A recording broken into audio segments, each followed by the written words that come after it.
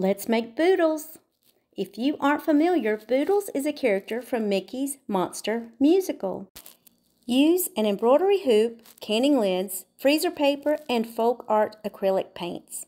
See the description for a complete list of supplies.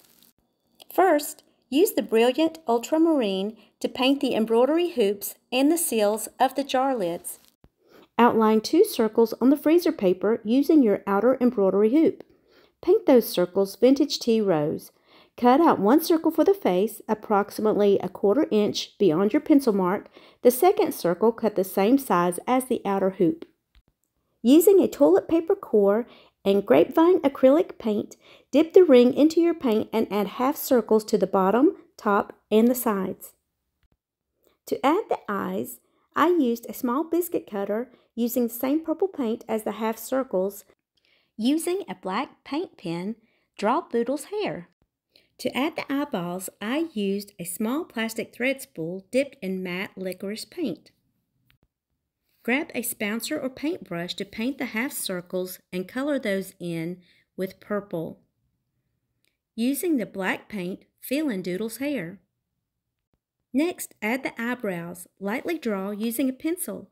Then go back over the outline and color them in using the apple barrel paint pen in black. Using that same paint pen, paint the eyeballs, leaving a little glimmer dot. Then trace a half circle for her lips, then add her lips using the apple barrel paint pen in pink. Paint in the whites of her eyes. Using a paintbrush, paint a half moon just below her eyes using bright pink. Using the lavender, also use a small pouncer to add a dot to each side of her lip. Then with a paintbrush, add the lavender around the rest of her eyes. Once her face is dry, outline the various parts of her face again and add highlights using the paint pens. Grab the flats of the jar lids, then add 2 or 3 coats of the black paint to the right ear, allowing dry time between coats.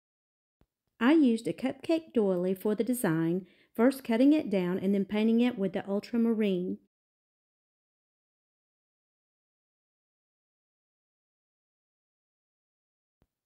Using the ModPodge mat, add the doily to the black surface. Using a thread spool painted with apple red, I created the outline in the center of the flat. After that is dry, use a pink paint pen to draw out the petals and fill them in with crimson paint. Using a pouncer, I filled the center in once again with the apple red.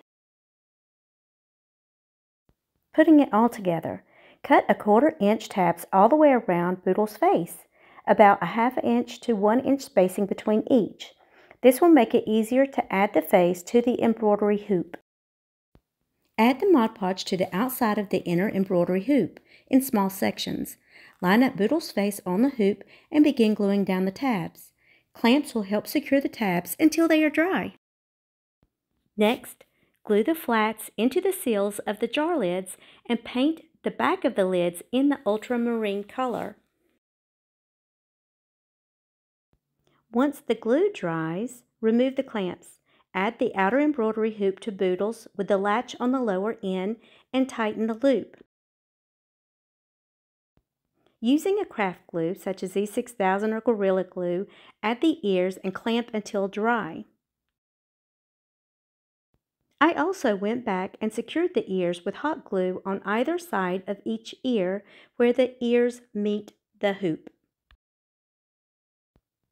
For a hanger, cut a piece of fishing wire, string, or ribbon, tie a knot, and then glue between the ears on the back of the embroidery hoop.